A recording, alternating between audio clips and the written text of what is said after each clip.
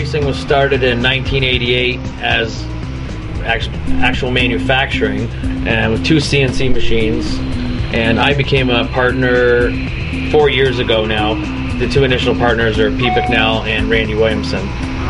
They basically, same story, they built race cars because they raced cars, and that's how it all started. So, and we've evolved quite a bit from there. There's 10 CNC machines now and about 30 employees. We have the factory here, we have a store at the front of our factory, and we have a store in Niagara Falls, New York that's 10,000 square feet. We make mostly aluminum race car parts, and we have 5 CNC lathes and 5 CNC mills. One of them being a pallet change mill for high production, and we have 2 lathes that have live tooling on them. One of them has a sub spindle. We've just actually recently purchased a horizontal pallet change machine to try and take advantage of being able to work on 3 sides of parts, and the pallet change has proved out really good for us on our other machines, so we've really seen huge gains on being able to make parts like that.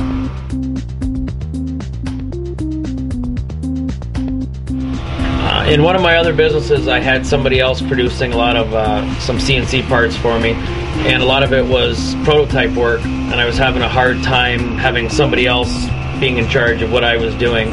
So I decided that I thought I was smart enough to own my own CNC machines, and I talked to a friend of mine, and he used Mastercam.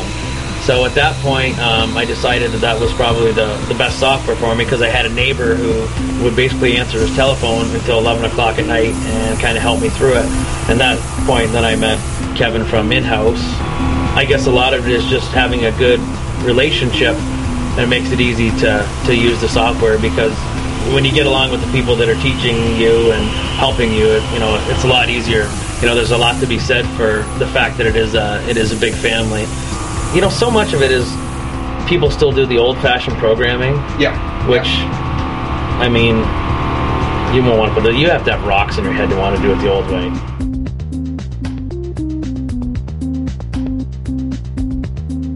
It's not hard to justify at 4:45 at night when you've got an issue, and you can call somebody and they can solve that problem for you. At that point, now you're free to work till midnight if that's what it takes.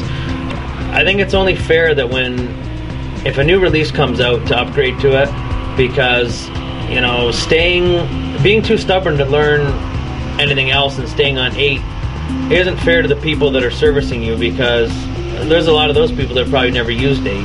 I mean, there's a reason why everybody upgrades and they make stuff better. And going from release to release, there's always a few little things that you have to work through, but it's as simple as you get on the telephone, or you stop by when you're in the area, and you watch something online.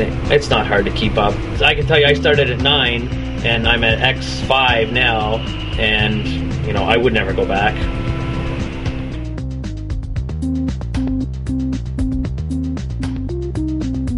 It's hard to want to talk to somebody and deal with them, and I admit that you're stupid enough sometimes that you have to call because you don't understand what you're doing. You have to be comfortable with those people, and if you're not, then it does make it tough to want to call somebody. But as far as in-house, I don't know why anybody wouldn't call you guys. I don't even think twice. I mean, I know your number off by heart. If I need something, I call. Yeah, but yeah, people need to call. I mean, you pay for the service, it's there, and why beat your head against the wall for 5 hours when they can give you the answer in 5 minutes?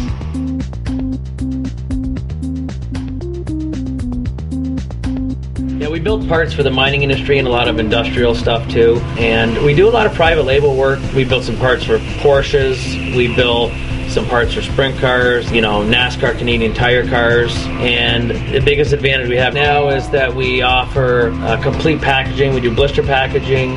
If we make something for somebody, we anodize it, we laser etch it, we package it with their labels, and it adds instant value to their parts, whether it's for a skateboard or for a drilling machine or a race car or a bicycle, Harleys, anything.